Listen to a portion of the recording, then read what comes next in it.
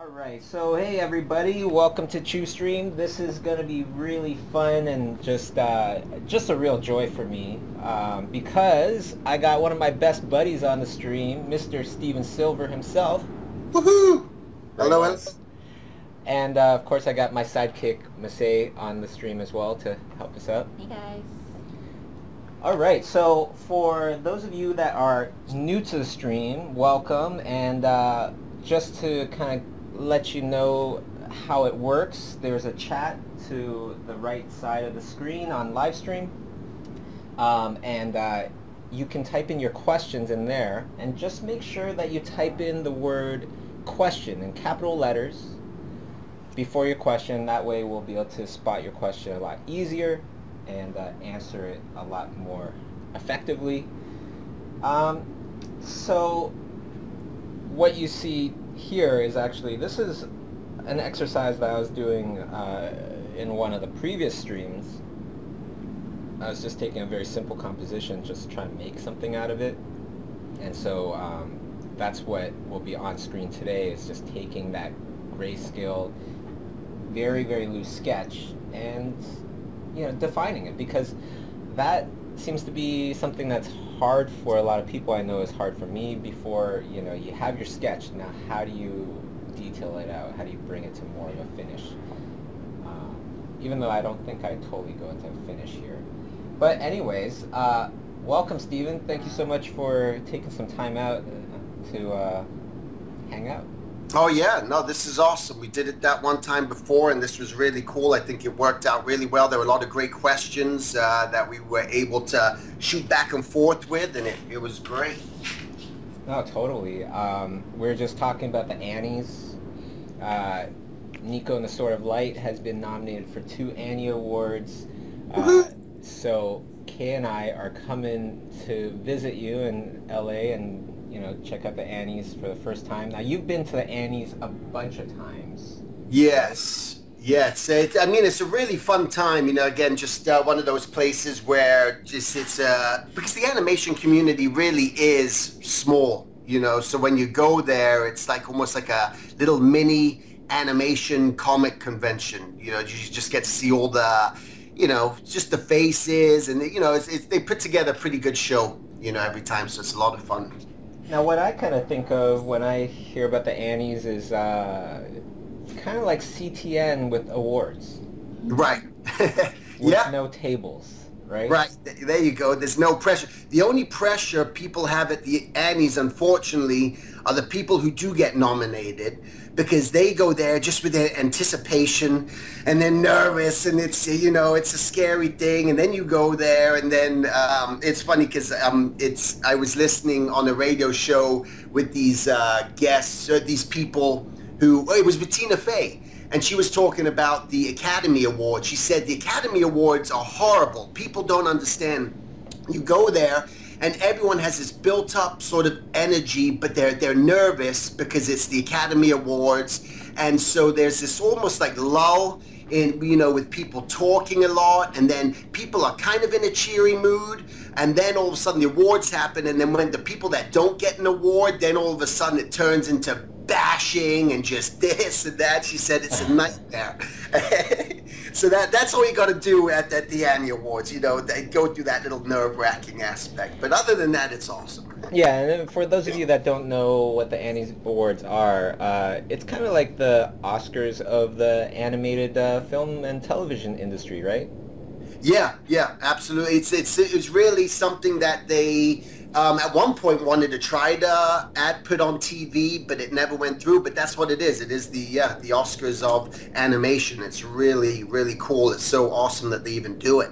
Now, I've seen, like, you know, some celebrities also nominated. Do they show up? Do they go to these things? Yeah, yeah, some of them do for sure, because they got a lot of great guest speakers, you know, people that come up and present the awards, but they do.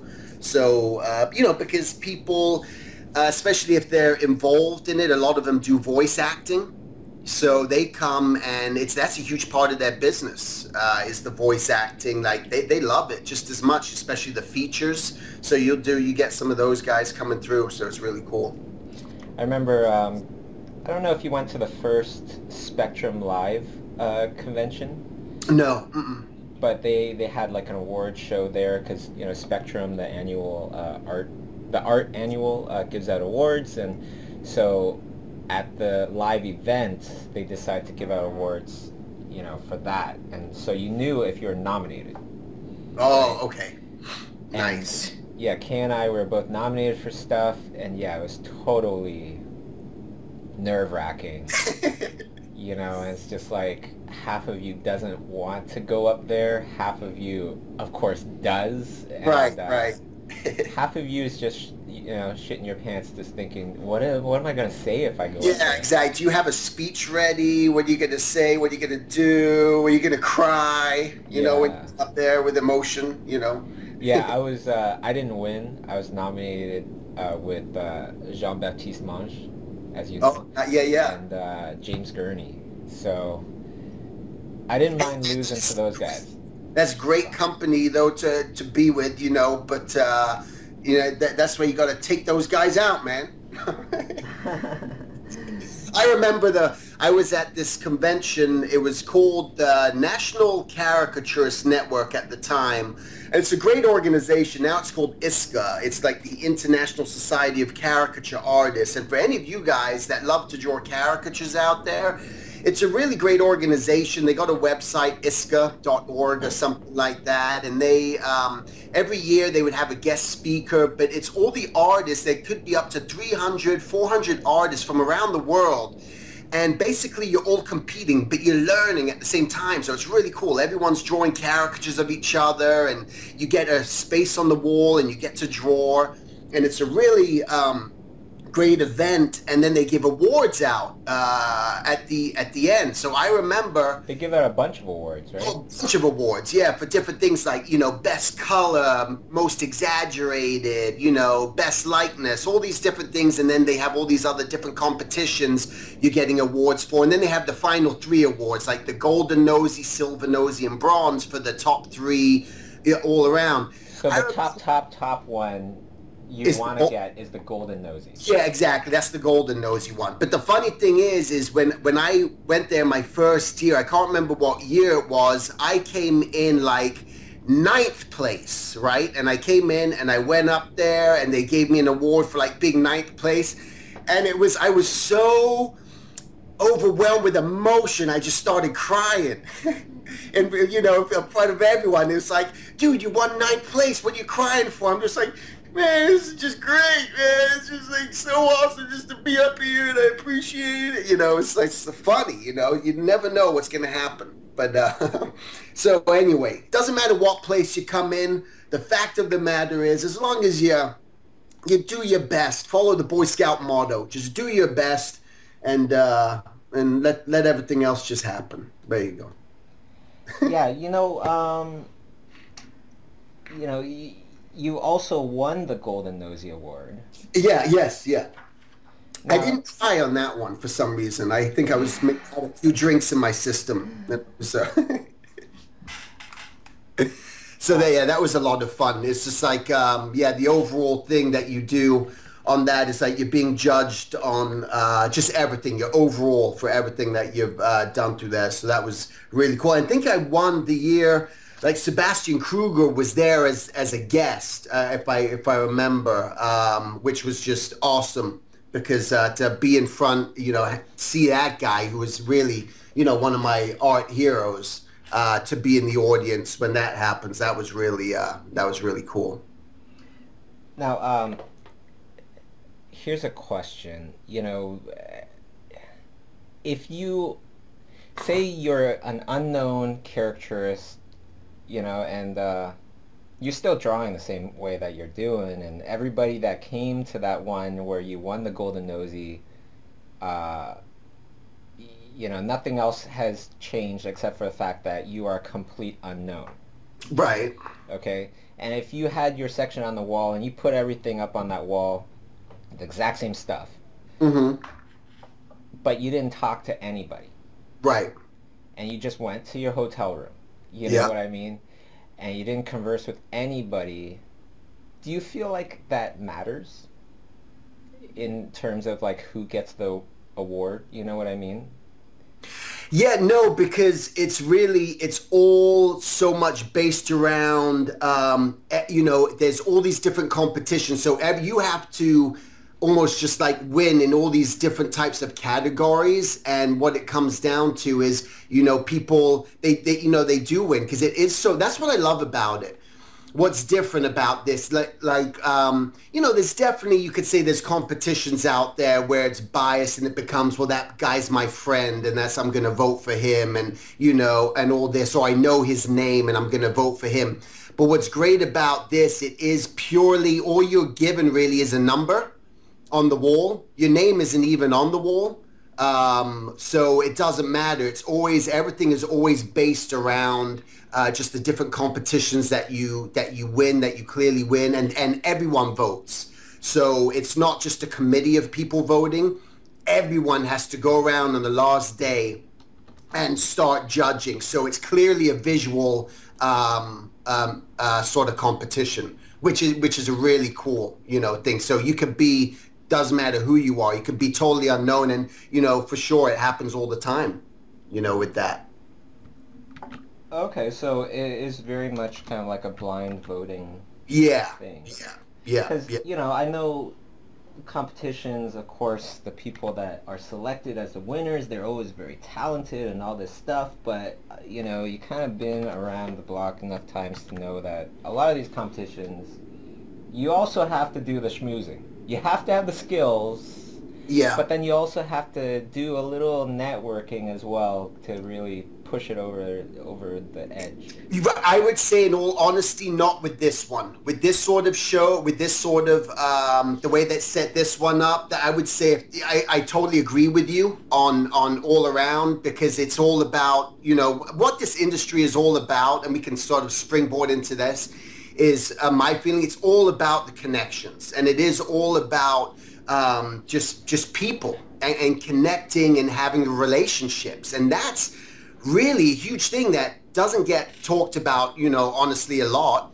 It's all about how well can you draw, how good are you, how this, how that. But so much of it, besides that, is you got to have the confidence. You got to be able to talk to people, reach out, because there's so many people I even worked with in the studios where they were talented, but I don't even remember their name because they never came out of their cube or their office, and they never interacted with people.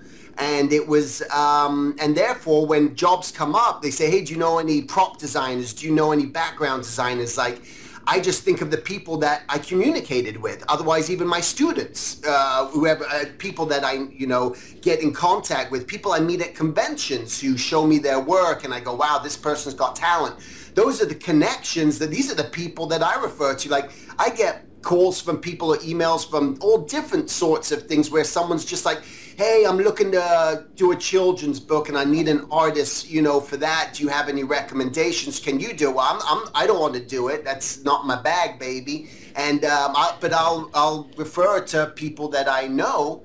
But how do I know you if you're not reaching out, if you're not connecting, if you're not doing that? And that to me is so huge in this industry, that, because like I said, it's a small industry. Really out here, and you know that you're out here all the time, and you know, do a lot, so you see the same faces a lot.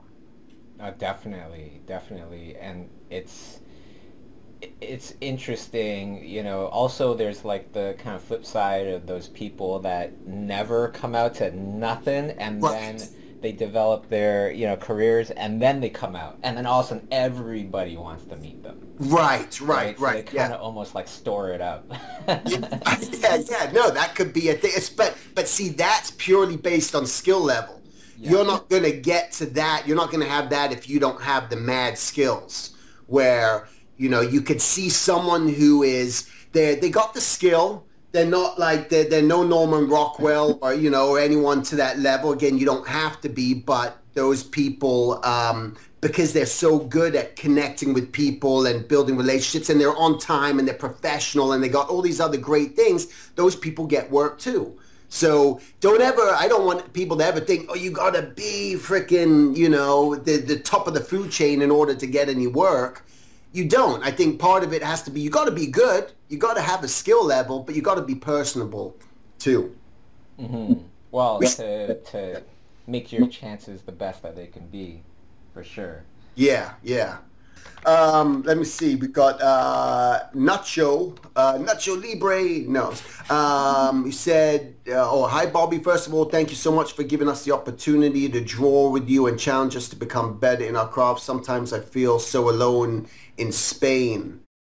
Hey, you know what I would say to you, Nacho, is, the thing is this, take it, it's all about initiative too, about maybe you should start. I did this when I was in San Diego, just with one of my friends. We started a drawing group in San Diego, just with friends. What you do is you just grab one friend, and then all you guys go out to the coffee shops and you start drawing, and then all of a sudden you grab another friend and you join you. Before you know it, there's 6, 7 of you going to the coffee shop, going wherever, going to the bars, excuse me, and sketch. So I'd say if you have that opportunity, try to do that for sure.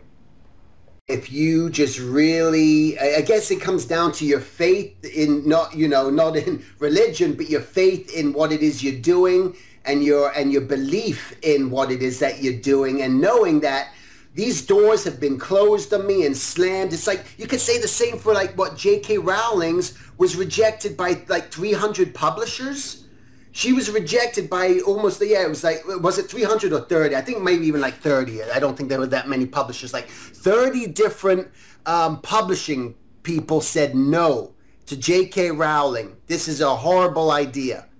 And why would she have not just quit and given up? And I think you just gotta, I think you just know somehow inherently, or you know what it is sometimes, maybe even just be really listening to those whispers where you do slowly give up on things, but you keep, I think it's just so much observation and paying attention, because all of a sudden you're in conversation with someone, and you hear something, they say, hey, you know what, Disney's sort of looking for a sort of wacky blah blah blah, and you were paying attention and you were listening. Or it comes up and you see something, you're reading an article, you pick up an article in a magazine and you read it, and all of a sudden taps into the nerve of what you were doing again, and you keep seeing these things. And I think maybe that's what projects it, in all honesty, because, and yeah, I don't know, I think it's an individual gut feeling. Yeah, because it's like you could ask your friends, you can listen to your own sound logic, Yeah. but sometimes your logic is not too sound. No, Sometimes your friends are the worst people to ask. absolutely. Yeah. I forget if you told me this, but like the person that invented the radio, his own friends had him committed to a mental hospital. Oh, no, no, I hadn't heard that. That's crazy. Yeah, so it's like, how do you really? I guess you gotta find that good inner circle. Yeah, without, yeah, and just honest people. I mean, I stopped showing my artwork to my parents when I was like 18 years old, because they would always tell me how brilliant I was, Oh, it's so good. You're such a great artist. And I'm just like, oh my God, I'm sick and tired of you guys telling me how much you like my work. And it was horrible, at the time when I look back at it. But again, they're my parents and they wanted to show support, or your friends, they're going to show you support, where you got to get out of that circle. You got to get away from family and friends who will surround you at times. And it's great to have that encouragement, without a doubt, but you got to sometimes step into the real world too, because I've met artists who they're fooled by the fact that from their parents or their friends who have told them their work is good, and they'll mention that to me. Yeah, everyone really likes that. Now, who's everyone? Well, my friends and my family. Well, I'm gonna give you a dose of reality here, and this is what you need to hear, because I like to be very forthright with people. I'm not gonna BS you. I'm not gonna tell you your work's good if I don't think it's good. And I think it's so important to get in front of some real professionals. Make sure people who are working in the industry, get them to give you some true feedback and push you in a direction, because they're the only ones that can really tell you the truth. Yeah, and it's not like you're trying to build your portfolio up to a point where people say, okay, that's good. Yeah. It's also super important to remember what Silver was saying before, that, you know, really the ones that get ahead are devoted to constantly learning new things. Yes, yes. Yeah, Um, it's watering a plant, man. In order for anything to grow, you got to water it. You got to just give it some love and, you know, and nurture it. And that's what you just got to do with your art. You just have to constantly just nurture it and gain knowledge. And it's not like riding a bike, that's for sure. you know, something to add to that, I don't know why this kind of went into my head, but you're saying, you know, growing a plant, it's got water and stuff like that. And it's interesting because it's like the best plants grow from shit, right? So it's like you have some shit in your life, it's not good, you don't like it, it stinks, you know, you want to get out of there. A lot of times that is the best fertilizer for your plant career. Yeah, absolutely. And we're not saying to go jump in a sewer or anything and stand there and surround yourself with all the crap and think that you can grow. It's about, you're going to go through some, you know, really crappy things within your career, but you can always come out of it as long as you're willing to. You know, you got to be open and willing to stepping out of it and keep moving forward. Yeah, and as you're doing that, something to remember is, you know, what do you fill your mind with? Do you fill it up with your dreams or the crap, the problems? Yeah, right. You know, gotta focus on your dreams. Yeah. Let that crap be the gas in your car of dreams to get you to your destination, I guess. Yeah, no, absolutely. That's what it's all about. Couple last questions. So, Brent says, do you think learning anatomy is the most important skill to polish on the journey to becoming a master draftsman? I personally think so. I think if you want to become a really good, solid draftsman, you want to get to the level of, you know, again, I love my heroes like Lion Decker and Rockwell and all these guys. You know, I think it's so important because it really gives you a great, solid learning foundation to where you can truly understand the forms and construction and building upon that. And I think it definitely helps without a doubt. Again, you got to know what your intention is. What are you trying to accomplish within the work that you're doing as you're learning this and you're learning all about anatomy?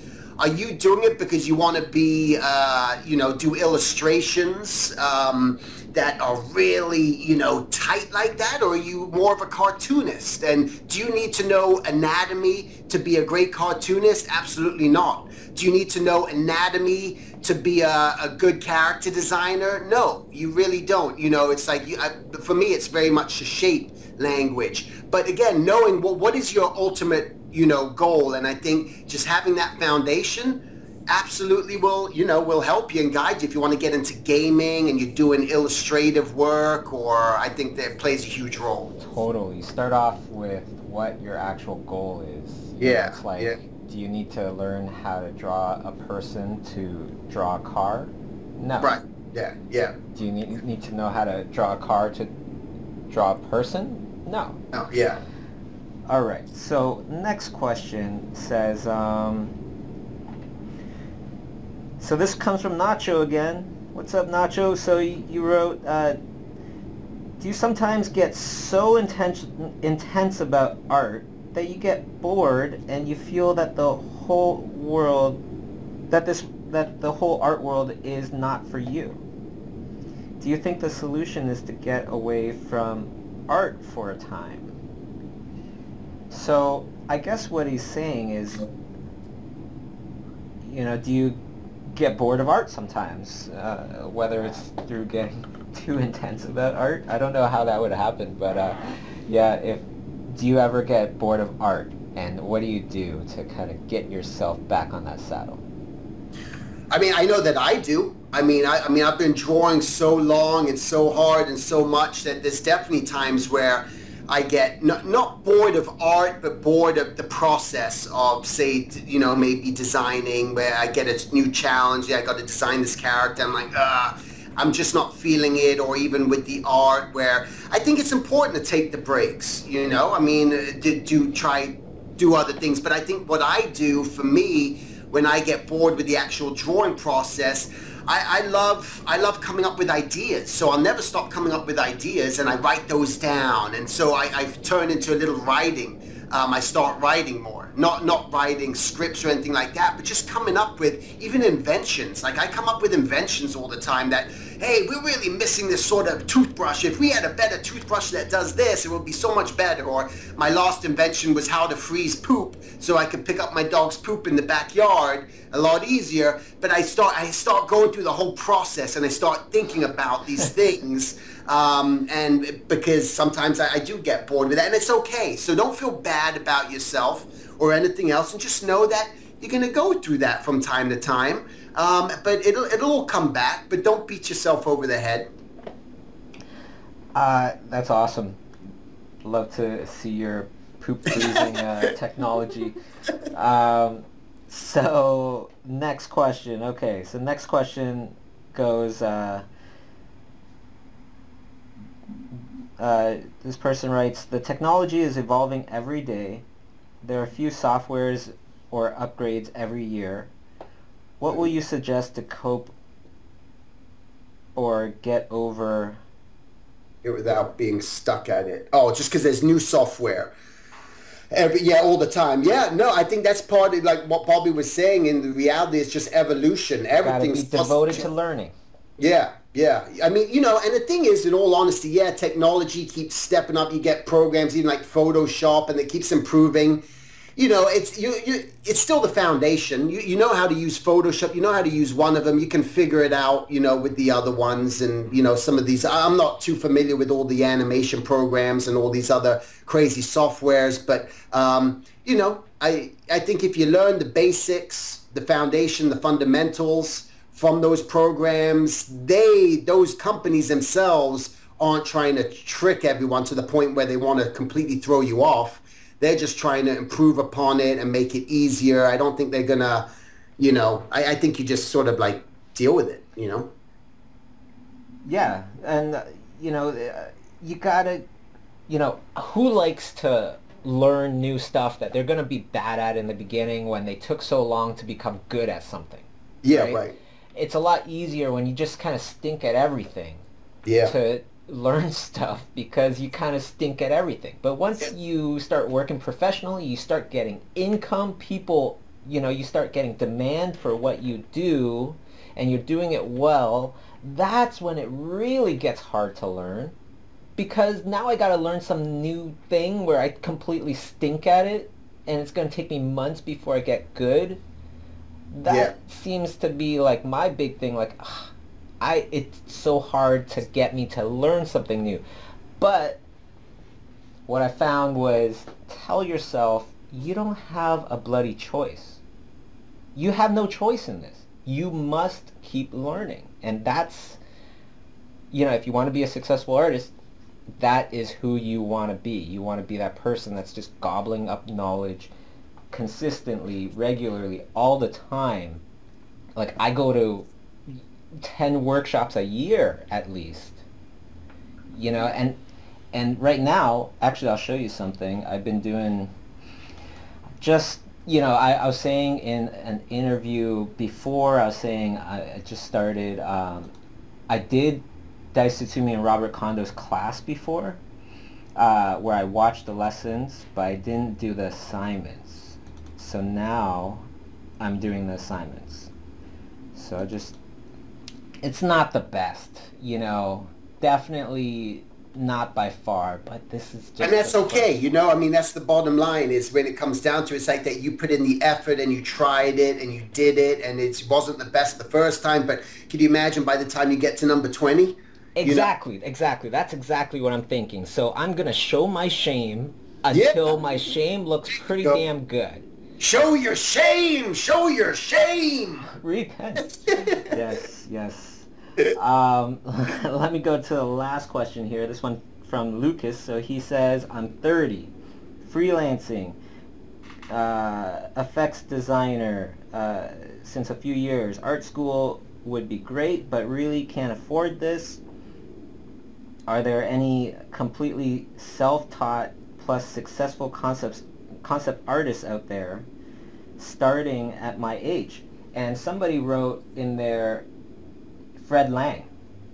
Fred Lang. You remember Fred Lang, Stephen? Oh yeah, So absolutely. Fred Lang started when he was 40 or something like that, you know, as well as, you know, our buddy Alberto Ruiz. He started seriously when he was, what, 30? Yeah, yeah. Hey, listen, Colonel Sanders, who started Kentucky Fried Chicken, opened up that when he was 72 years old. You know, it's like it's never too late. You know, I think as long as you're willing, you know, to do it, you just gotta, again, it's all about building up your momentum, building up your portfolio, and putting yourself out there. And so it doesn't matter what age you are, you know, and the reality is most people, when they see your work, they're not going to know how old you are when you post it on, if you're submitting your portfolio, if you don't have it, you know, you don't write, I was born in 1972 on my resume. I don't need to write that, you know, so it's just like, yeah, you know. Yeah, and honestly, I challenge anybody. I really just challenge anybody to do, like, of course, do the premium classes if you can with the feedback, but if you can't Yeah, afford that, you know, most people, they can afford $144 for a year of education. yeah. Get the subscription, do the assignments, and tell me you don't improve. Yeah, do the assignments. That's it. That's You the know, best I thing. challenge anybody out there to actually watch the lessons, do the assignments, and see if, you know, see if you don't see a difference. See if your friends don't see a difference in your art. Because Right. Yeah. that's, it's been proven. You know what I mean? So absolutely, 30 years old is definitely not too long. Um, Now we're getting towards the end of our stream here, so I just wanted to mention a couple of things for those of you that want to learn, are interested in learning, or want to come and see us, come out to some workshops. So I want to tell you about Montreal, March 12th and 13th. It's going to be with character designer, art director from Pixar, Daniel Arriaga, story artist, director, Chris Pern, Pixar's Luis Gonzalez, Luc de Marchelier, Nathan Fawkes, and the ultimate Mr. Steven Silver himself will be there. So that's going to be Woohoo! awesome. And then the week after, Florence, March 19th, it's going to be with me. It's going to be with Ryan Lang, Helen Mingju Chen. Then we have Seattle, April 7th and 8th, Marcelo Vignali, Dice Tsutsumi, Robert Kondo, Terrell Whitlatch, Mike Yamada, and myself. And if you want something super hardcore, the in-house workshop where you're staying in in our Imaginism house just outside of Montreal, Canada, you and 3 other artists are staying with your mentor for 30 days. Plus we, you know, will fly in a guest artist such as, you know, Steven Silver, for example, went there and teaches you, you break bread with them. You know, it's the most intense and the most amazing experience. And of course, today is the very last day of our Boxing Week sale, which for the very first time in the whole existence of Schoolism, 10 years, that we're actually having a sale off of premium classes where you can get feedback from Steven Silver and all the other Schoolism teachers. $100 off. We've never done this before. This is a big thank you to everybody that made 2015 so awesome. And last but not least, I have my audiobook, Perfect Bait. It's free to download until end of January. It's for artists, and it's just to send some good positive vibes out there. So I want to thank Masay for taking notes for me all this stream, and of course the audience, and the biggest thanks goes to my buddy Steven. Thank you so much for hanging out with us. Hey, thank you. Thanks for putting all this together. It was awesome. My pleasure. It's always great to hang out, and I'll see you in February, but hopefully we can do another stream like this before that. Yeah, absolutely. It's always good. Always good. Right on. And you can follow Steven at, where are you most active nowadays, Steven? Well, I mean, you could. I think on my Facebook, I have my Facebook, which is I think we'll put the link there. But I got my Facebook page. I do my Monday morning motivation art talks on Mondays, and then you could just follow me at silvertunes.com. I got a bunch of stuff there, and if you live in LA, I got this home studio mentorship that I just started doing. Yeah, let everybody know about that. Yeah, it's a cool thing. I started my about 12 years ago, actually, and then in my detached studio that I have, and now I've gone full circle where I've created this great little environment now where I'm just taking on 5 students. It's an application process because I want everyone to be a sort of like-minded skill, and I'm doing it out of I built this classroom in my detached studio at my house here in Simi Valley, and you can apply. Just go to silverjournacademy.com, and if anyone's interested in applying, you guys can do that and be one of the 5. Right on. And if you are not as lucky to be one of the 5, or if you don't live in the LA area, like I was saying before, highly recommended Steven Silver's character design, fundamentals of character design, as well as advanced character design.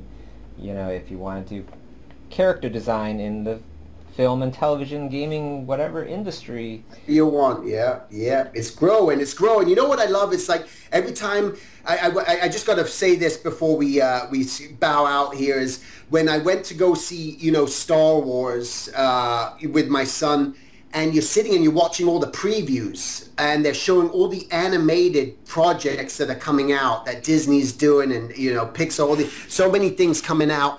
And to hear, you watch these other trailers and there's no reaction in the crowd. All of a sudden they put on these animations and they're showing the trailers and you hear nothing but laughter.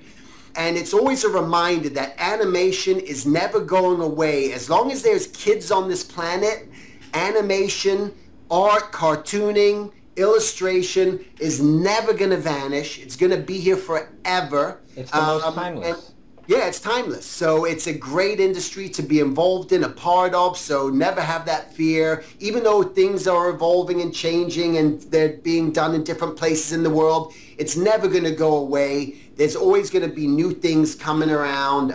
So, it's be a part of it, because there's going to be plenty of work for you. Totally. And, it was like Bambi was made in, the 40s? Right, yeah, way back, yeah. It's like, how many people nowadays have still seen Bambi, and how many other 40s films have they watched?